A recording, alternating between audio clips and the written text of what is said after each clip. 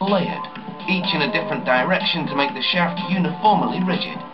Heat-activated resin molds the layers together. This machine, called a flex tester, measures how much force it takes to bend the shaft 2.5 centimeters. If the force is within a certain range, the shaft has the correct degree of stiffness for that model.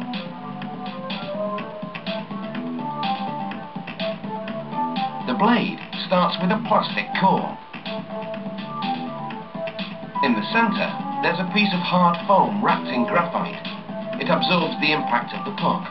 Later, the core will be molded to the shaft, but for now, it's glued and clamped together. When the glue has dried, the core is covered in a graphite sock. The sock's fibers run diagonally. The fibers of subsequent layers run in other directions, building a combination of crisscrossed fibers that creates uniform stiffness throughout the blade. Now the core goes into a glue applicator. This heat-activated plastic resin permeates the graphite. Once it cures, it will fortify the material. On the next two layers of graphite are strips. On one, the fibers run vertically, on the other, they run diagonally. They're stiffer because they've already had a resin application. They run through the glue applicator and go onto the core.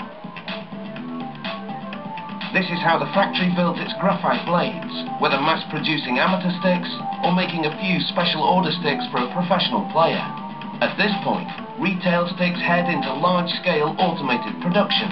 The professional sticks continue to be made by hand. Initially, a customized wooden mold is produced for each player's stick, and it's given an identification number to prevent mix-ups. This two-piece mold is installed on a press. The press shapes the blade to the player's precise specifications for the face, or vertical angle, and the curve. This molding process also compresses the graphite layers into a single unit, and permanently bonds the blade to the shaft.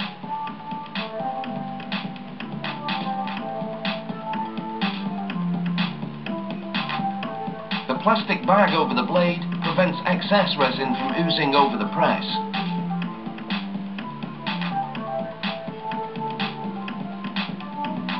With a router, the blade is profiled to a specific shape. Each player orders his own personal template. It can be any shape, as long as it abides by the Hockey League's regulations. Maximum curve, 19 millimeters. Maximum height, 7.6 centimeters.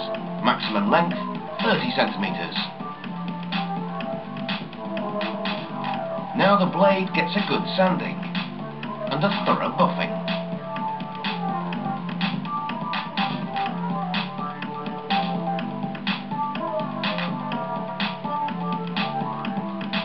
The blades are dipped in urethane, a colourless coating that fills in tiny imperfections on the surface.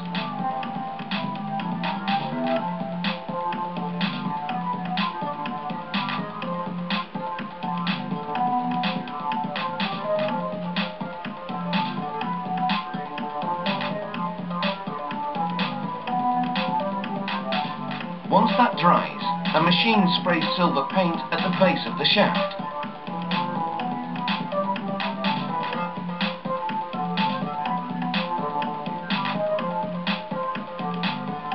Finally, another coat of urethane to seal and protect the paint. For the retail market, this company mass produces 6 models of graphite hockey sticks, in a right-handed and left-handed version.